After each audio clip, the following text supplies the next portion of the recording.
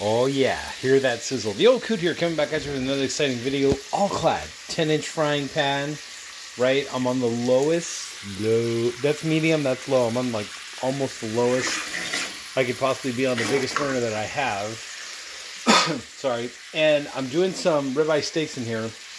What I wanted to show everybody is that yes, you can have non-stick pan action even cooking a ribeye steak.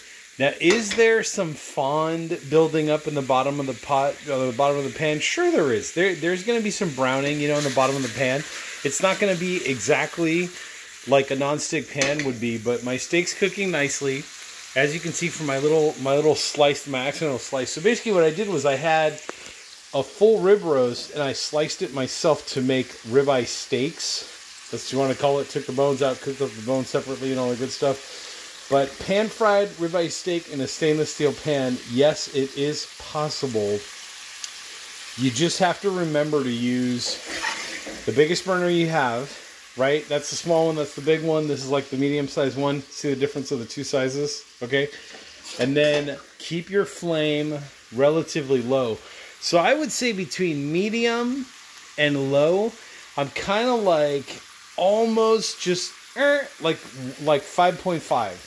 Like if this was 0 and this was 10 and like 5 was straight in the middle, I would say I'm at like just a little bit over of like 5.5 of the center. And the trick is low and slow when you're doing your steaks this way. But as I accidentally cut my steak the wrong way, it kind of helped me because now I can see what's going on in there. And I don't have to cut my steak in half to know if it's done, because all that does is just lets the juices run out and, you know, creates a big watery mess. But another tip is take your steak out about a half an hour before you're ready to cook it in the pan, because a cold steak from the refrigerator right in the pan, in a hot pan, will guarantee that it's going to stick. So take your steak out about a half an hour before. Another trick is, trick number 2, let's say, is to lube up your pan. You're going to need to use way more butter or oil or fat than you think you need. And here's an example. This is about the amount of butter that I put in there. This is about 2 tablespoons here of butter that I put in the pan once I achieve the Leidenfrost effect. Go back in my egg cooking videos, my omelet videos for the Leidenfrost. But basically, you put the pan on, you let it warm up at whatever temperature you think you're going to need. After about 3 minutes, let's say, you put a drop of water in there.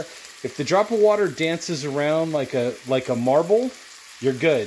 If the drop of water immediately evaporates, pan's too cold, you need to let it warm up more. If you drop your water in and it explodes like a bunch of firecrackers, it makes little balls and then those evaporate, pan's too hot. So you need to back off the temperature a hair. But once you get the Leidenfrost effect where you put the drop of water and the water just dances around like a marble in there, then you can go ahead and put your butter in, right? At least 2 tablespoons of whatever. 2 tablespoons of butter, 2 tablespoons of vegetable oil, 2 tablespoons of olive oil, whatever you want to cook with. Let that just kind of roll it around the pan. Make sure you've got like free movement everywhere. You can kind of get the idea. Once the oil moves around, then put your steak in that has been seasoned. Salt, pepper, whatever you want to put, that's totally fine.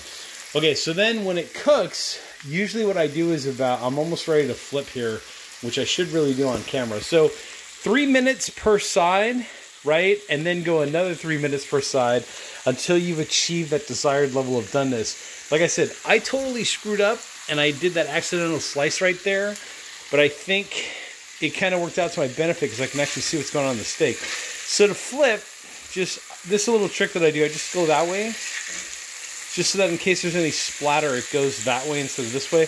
But I'd say these are like almost done. And see, always try to flip into like some oil. So these are like almost done. I'm going to let them go probably like another minute on that other side. And then when I cut inside these, I'll probably have that medium rare-ish, maybe more towards like the medium side, cooked. But the other trick, one of the last tricks, I don't know, whatever tip we're on now, one of the other tricks is once you flip, just let them sit for a minute before you start moving the pan around. Otherwise, you're going to get stickage.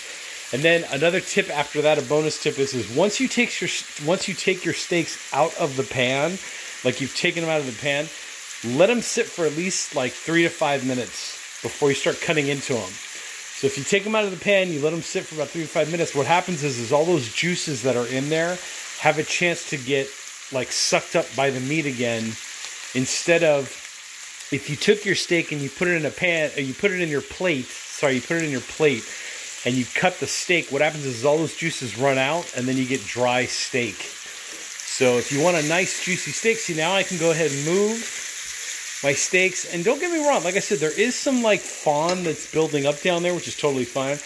What I'll do is I'll take the steaks out, put them into a plate, let them sit for about 3 to 5 minutes. And in the meantime, bonus tip here, what I'm going to do is I'm going to shut off the heat entirely, right? So let's say the steaks are out of the pan, they're in a plate, they're resting for 3 to 5 minutes. What I'm going to do is shut off the heat of the All-Clad 10-inch fry pan. And what I'll do is I'll put in about like a tablespoon of lemon with maybe another tablespoon of butter in there, and just make a nice little sauce. And you can really do it up if you want. You can put some capers, you can put some like finely chopped onion, you can put some finely chopped garlic in there, whatever you want to do to get that good little pan sauce going. Those are just some little tips or tricks that you can do.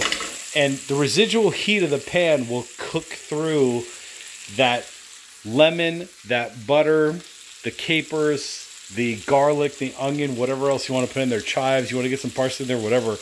And you'll have this beautiful sauce that then you can, that should take you between 3 to 5 minutes to do with the heat off completely. Pour that over your steaks. Man, that is heaven. Anyways, hit that like button, hit that subscribe button. I'm the Old Coot, and I'll catch you all in the next exciting video.